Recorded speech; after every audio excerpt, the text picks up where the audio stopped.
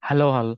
In this video, let's learn about CSS overview panel in the Chrome DevTools. So this will help us to understand what all the CSS colors, fonts, and media queries we are using in our application. And not only just in our application, you can check this in any of the other applications as well. Fine. So if this is an application, so where this CSS overview panel will be available. So right click, inspect, and here three dots are there, right? Click here, more tools, and here you can find the option of CSS overview. If I click this, you'll be getting something like this. This is a one way of getting this option in the DevTools. And the another way is anywhere in the DevTool, control command shift P. If you click, this will come command shift P, and you can search for CSS overview and click enter. So these are the two ways you can open up this CSS overview panel. Once you open this, you will be having a capture overview. If you click this, it will generate a CSS overview report on your application. Here you can find how many elements you are using, what all the inline styles, external styles, what all the selectors. See, 12 ID selectors there are using, 163 class selectors, how many media queries they are using. Overall, a picture of what they are using related to the CSS you can have here. So apart from that, you will be having colors. All these colors are grouped based upon their like background colors are grouped one set. Text colors will be grouped as another set. Like this, those are grouped. Here you can identify, see these many colors are used for the background. And for the text, these many colors are used. If you want to understand which color is used where, you can click this. These colors are clickable. If you click this here below, it will be listing you where this color is used. Okay, if you hover here and click this, you can go to that element. See, particularly to that element we went. So this is a background color we are using. So this is how these buttons, these colors are clickable. You can understand where these colors are using, neither the background colors or the text colors as well. Coming to the below part, this is the important one. Contrast issues.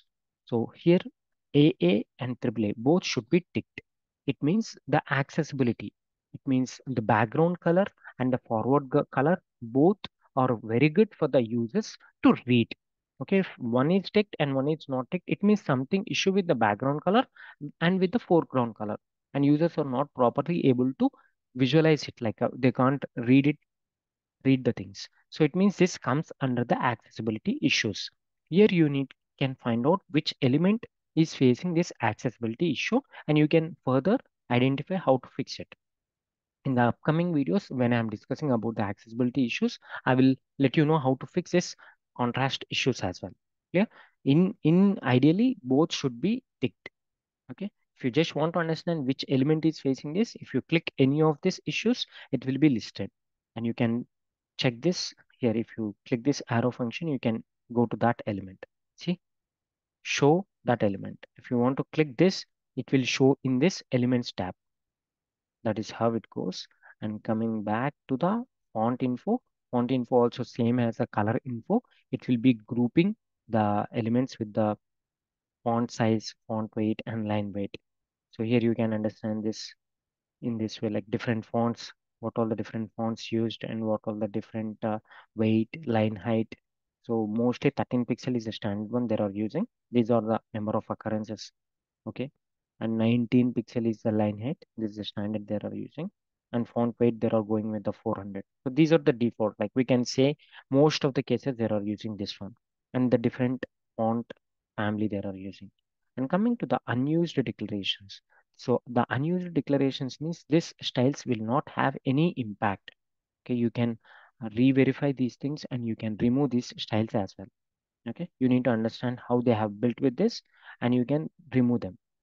Okay, these are some of the unused declarations in the application. And coming to the media query, media query is used for the responsive development of the application. And you can understand which, see minimum width 17, so it was 1700 pixel, minimum width 1100 pixel. They have 14 occurrences. It means 14 times this was there.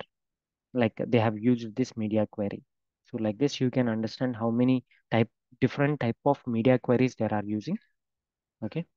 So all this overall CSS overview panel will help us to do all these things. So once you fix any of these issues, again just click this clear overview panel at the top and again capture the things so that you'll be getting the, if you have fixed the issues, you'll be getting the things here. The updated report will be getting here. So hope you understand this video. Thanks for watching. Please subscribe for more videos. Thank you.